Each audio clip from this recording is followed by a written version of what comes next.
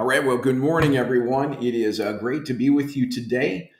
Today we are going to read Philemon, and Philemon is it's a great book that's written from Paul, and it's written as a letter to a brother in Christ who has a slave named Onesimus who ran away, and Onesimus became a Christ follower. He became a convert to Christianity, and and then Paul, he accompanied me. We just read about him a while back, a few days ago, about a week ago. We read about him he's mentioned in Colossians. Onesimus is, and so Paul sends Onesimus back to Philemon,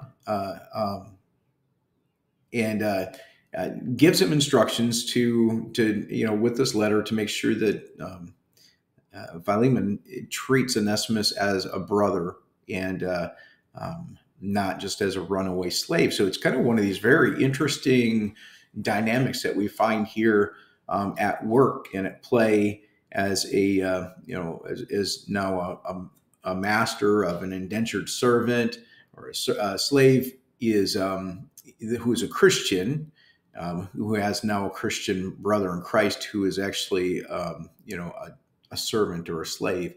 And so let's read it, and let's see what Paul has to say to Philemon. He says, Paul, a prisoner of Christ Jesus, and Timothy, our brother, to Philemon, our dear friend and fellow worker, also to Apphia, our sister, and Archippus, our fellow soldier, and to the church that meets in your home. Grace and peace to you from God our Father and the Lord Jesus Christ. I always thank my God as I remember you in my prayers, because I hear about your love for all his holy people and your faith in the Lord Jesus. I pray that your partnership with us in the faith may be effective in deepening your understanding of every good thing we share for the sake of Christ. Your love has given me great joy and encouragement, because you, brother, have refreshed the hearts of the Lord's people. Therefore, although in Christ I could be bold and order you to do what you ought to do, yet I prefer to appeal to you on the basis of love. It is as none other than Paul, an old man and now also a prisoner of Christ Jesus, that I appeal to you for my son Onesimus, who became my son while I was in chains. Formerly he was useless to you, but now he has become useful both to you and to me. I am sending him, who is my very heart, back to you. I would have liked to keep him with me so that he could take your place in helping me while I'm in chains for the gospel. But I did not want to do anything without your consent, so that any favor you do would not seem forced, but would be voluntary. Perhaps the reason he was separated from you for a little while was that you might have him back forever, no longer as a slave, but better than a slave, as a dear brother. He is very dear to me, but even dearer to you, both as a fellow man and as a brother in the Lord. So if you consider me a partner, welcome him as you would welcome me. If he has done you any wrong or owes you anything, charge it to me. I, Paul, am writing this with my own hand. I will pay it back, not to mention that you owe me your very self. I do wish, brother, that I may have some benefit from you in the Lord. Refresh my heart. Confident of your obedience, I write to you, knowing that you will do even more than I ask.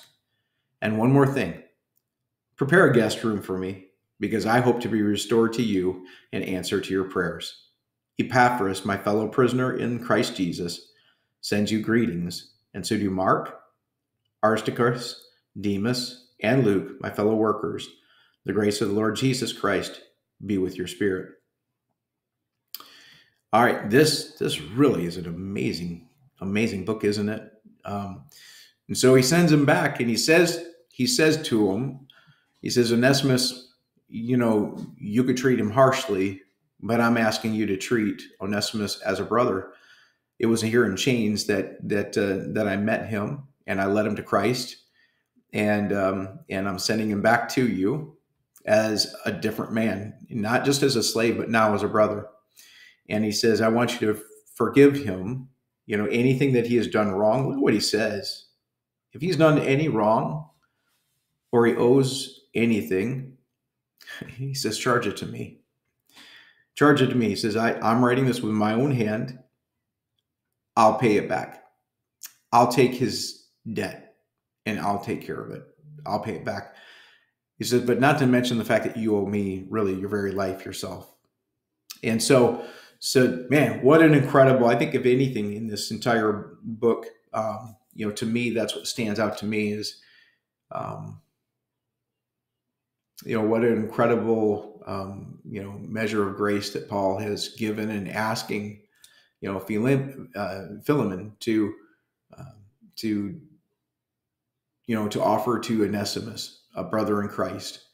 And so it's just this really amazing, extension of grace that Paul is asking for. And I think that we can all really be challenged by in our own lives, and how we treat other people who maybe are indebted to us. And, it goes back to even what, we read in Colossians where he, talks, Paul, as he wrote to the church in Colossae, he told people, forgive others as Christ has forgiven you. You need to forgive other people who have done something against you. And that is a big work, isn't it? Especially when they've harmed us, when they've done things that we were innocent, and they've done things to us. And yet, God tells us that we are to be people who forgive. All right. So let's jump over now to the book of Psalms, Psalms 85. And let's jump in there and read that psalm. It says, you, Lord, showed favor to your land. You restored the fortunes of Jacob. You forgave the iniquity of your people and covered all their sins. You set aside all your wrath and turned from your fierce anger. Restore us again, God our Savior, and put away your displeasure towards us. Will you be angry with us forever? Will you prolong your anger through all generations? Will you not revive us again, that your people may rejoice in you? Show us your unfailing love, Lord, and grant us your salvation. I will listen to what God the Lord says. He promises peace to his people, his faithful servants, but let them not turn to folly.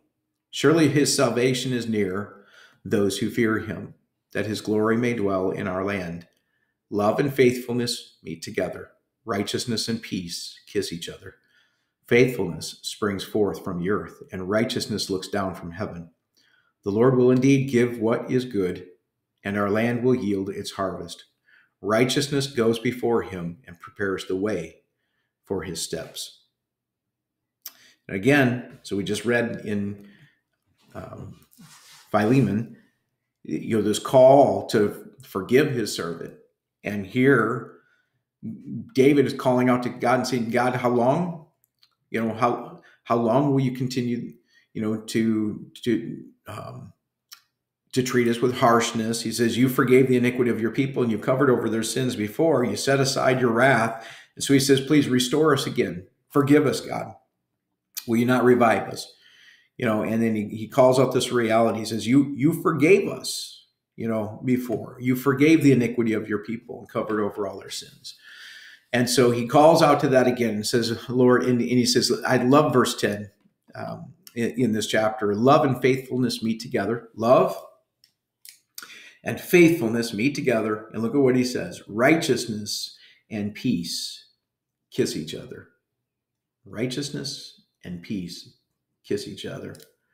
And faithfulness springs forth from the earth, and righteousness looks down from heaven.